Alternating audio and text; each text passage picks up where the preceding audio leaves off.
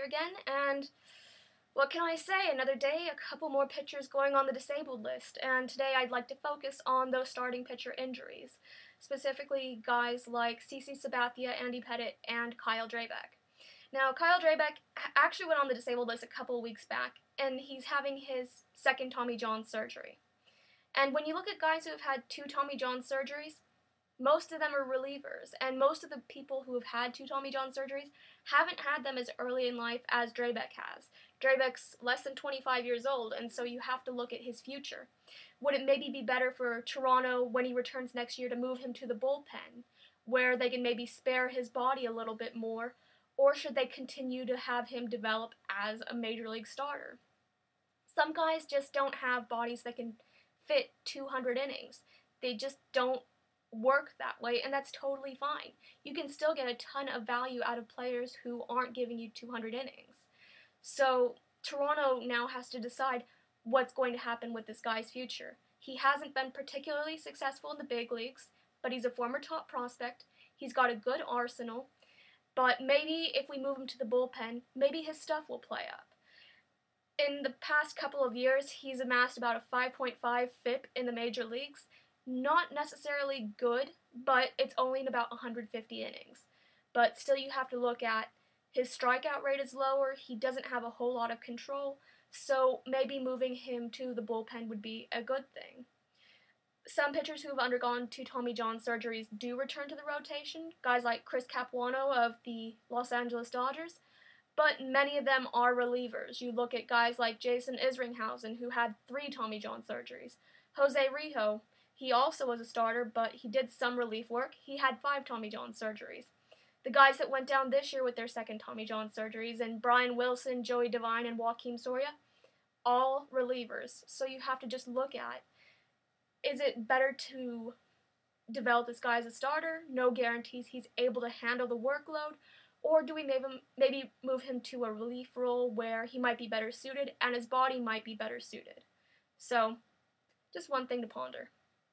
And then I wanted to take a look at, of course, the injuries to the New York Yankees. As a Yankees fan, I'm pretty sad right now about the state of the pitching rotation. CC Sabathia went on the disabled list earlier today with a strained groin, and he's probably going to be out until just after the All-Star break. It's expected that he's going to miss 2 starts, and then when the All-Star break is over, he'll be able to return to the rotation. And while Sabathia hasn't been as sharp as he usually is this season, he's still been very valuable to the Yankees. He's, been able to eat a lot of innings, and he's amassed a 1.9 WARP so far this season, so it's not like he's being absolutely terrible. And, he's supposed to be the ace of the staff, someone that you can rely on to take you into all the starts and have a chance to win.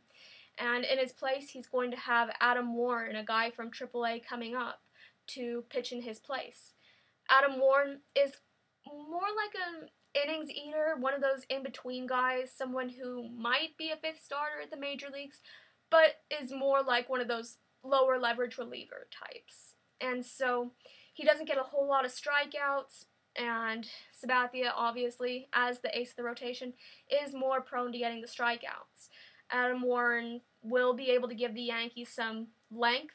They'll definitely need that with their bullpen because Andy Pettitte also went down and Freddy Garcia will be stepping into the rotation.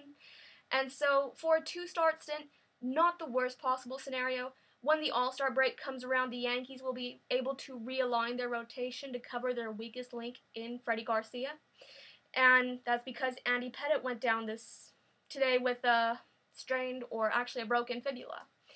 And broken fibulas, if it's a hairline fracture, usually take greater than 64 days to return from injury.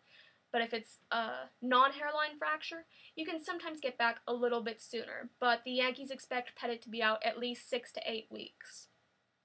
And in that time, Freddy Garcia, who hasn't really performed very well this season, and he's had his role cut considerably because of his struggles, will be filling in.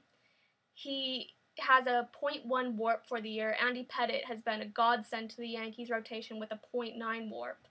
And the Yankees are just looking for Garcia to give them some innings. They already have Sabathia returning after the All-Star break, and then they have guys like Hiroki Kuroda, Phil Hughes, and Ivan Nova to cover innings. But out of Freddy Garcia, they're hoping to see something like they saw last year. Garcia doesn't get a whole lot of strikeouts, though, and so he's going to rely a lot more on his pitchers, and his infielders and outfielders to help him out a little bit more when he's pitching. So, not the worst case scenario for the Yankees, but losing their top 2 starters this year, a really big dent to their rotation. So, will they maybe look for a deadline upgrade, try to get Garcia out of the rotation, find somebody a little bit better, trade maybe the last of their really good prospects in the system? Or are they going to stick it through and say, hey, Andy Pettitte's going to come back and he's going to be fresh for the stretch drive and we'll have Sabathia to take up some of those extra innings? Don't know, but keep you informed and I will see you next week. So, bye.